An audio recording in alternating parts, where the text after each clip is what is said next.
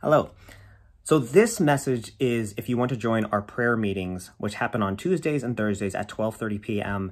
And they use a service called freeconferencecall.com. These are just via conference call.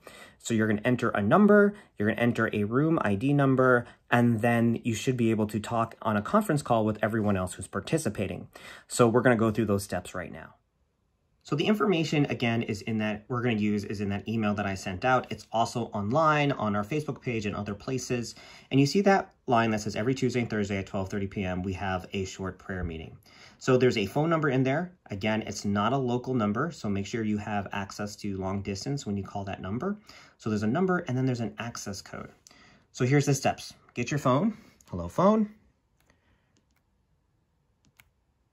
Get the keypad and enter that number. 425-436-6310.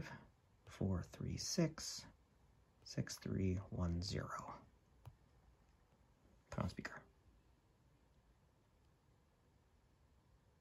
Welcome. This service is provided by freeconferencecall.com. Please enter your access code followed by the pound or hash sign. So you'll bring up the keypad and then you'll do your access code, which is 559455.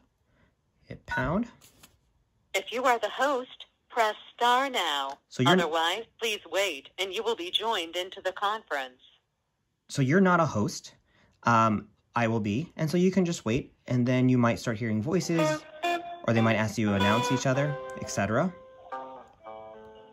as people come on. Now, the one thing about this is that sometimes the system gets so loaded that you're going to have to call back over and over and over again before you connect. Last time I tried to call in, I had to call in 10 times in a row within 4 minutes before I finally connected. So that's, if you get a number where it says it's busy or the service isn't available, just keep calling again.